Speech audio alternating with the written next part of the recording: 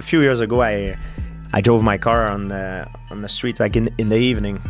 I see a tall guy coming at me, and he begged for money. Put down my window. This guy is the guy that used to bully me in school.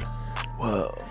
I say, I don't want to say his name, but I say, hey, wait a second. I park the car, go talk to him. I say, what the hell you doing here, man? He's like, and he thought I would be angry because when he see me, he saw his reaction, like shoot, like now I'm world champion, you know, right. like I can beat him up, you know. Right. Back in the day, he was like 3 years older than me, was bigger, he was beating me up in the bus, this guy.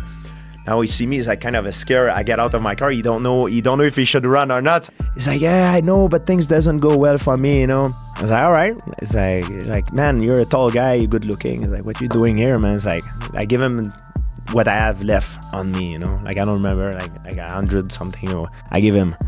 I say, get out of here, man. It's like, you're full of potential. It's like, get out of here, man.